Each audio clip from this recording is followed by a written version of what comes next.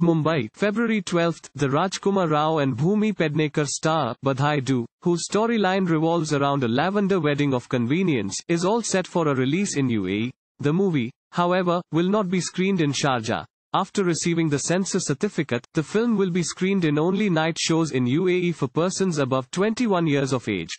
Earlier, when certain countries in the Middle East, including Saudi Arabia, Kuwait and Jordan, banned the screening of Chloe Zhao's sci-fi adventure drama, Eternals, because of the refusal of its makers to delete certain gay-themed scenes, the UAE had allowed the film's release.